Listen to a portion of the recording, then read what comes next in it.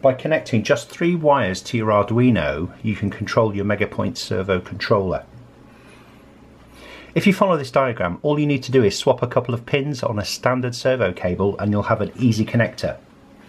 What I've done, I've taken a standard servo cable and I've swapped the 2 colours here. So I've swapped black and red.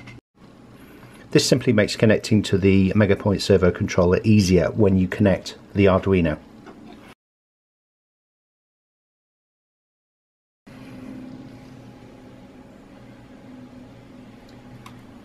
Here's my Arduino, so let's connect it up. I'm going to connect the red into pin A5, the white into pin A4, and the black into the ground connector.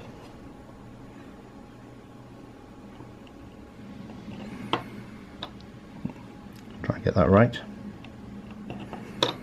So the Arduino is now connected, ready to go. So here's the code loaded into the Arduino environment, and what I'm going to do now is upload that.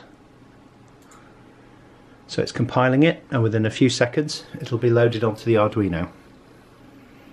And in a few seconds we'll see the lights flash as the code gets loaded. And there it goes. So all we need to do now is bring on a MegaPoints controller. Here's one. So I have the Arduino in my hand and the MegaPoints controller. So let's turn it on and plug in the cable.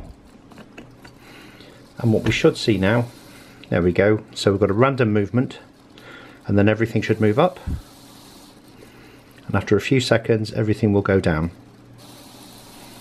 and it will repeat that forever. Random, everything up,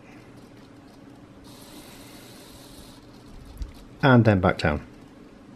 So there's an example of using an Arduino to control your MegaPoints Servo Controller.